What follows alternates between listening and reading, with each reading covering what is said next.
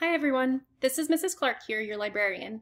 There are 3 books I'm going to tell you about that are available for checkout in the library today. The first book is called Never Caught.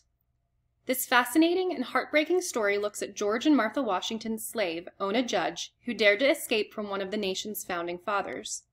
Born into a life of slavery, Ona eventually grew up to be George and Martha Washington's favored slave.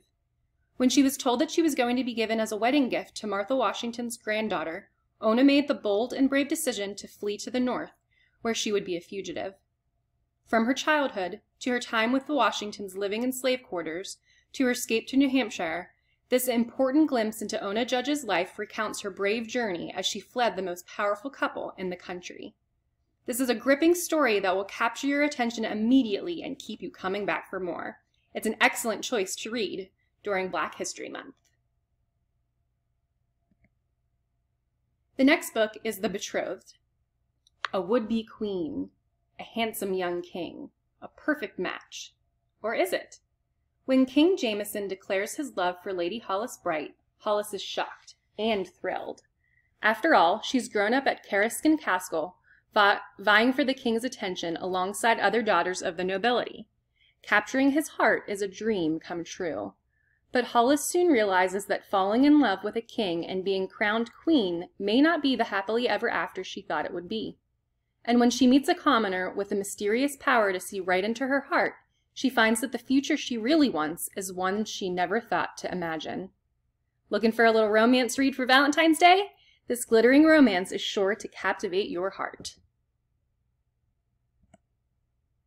The last book I will tell you about is The Unteachables. The Unteachables are a notorious group of misfits. Meet Aldo, who has anger management issues, Parker, who can't read, Kiana, who doesn't belong in the class, and Elaine, who rhymes with pain. This group has been removed from the student body and isolated to room 117 to contain their mayhem from the entire school. No teacher wants to take on these students, least of all Mr. Kermit, the most burned-out teacher in town. And with retirement on the horizon, he really doesn't want to teach a group of delinquents. But unfortunately, Mr. Kermit is assigned to room 117.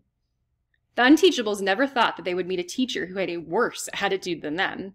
And Mr. Kermit never thought he would care about teaching again. It's going to be one crazy year of destruction, but maybe, just maybe, also a year of redemption. If you're looking for some humor and laugh out loud moments in your next read, I highly recommend this one. If you're interested in any of these books, they'll be available for checkout at the circulation desk when you visit the library today. Be sure to snag a copy and have a great day.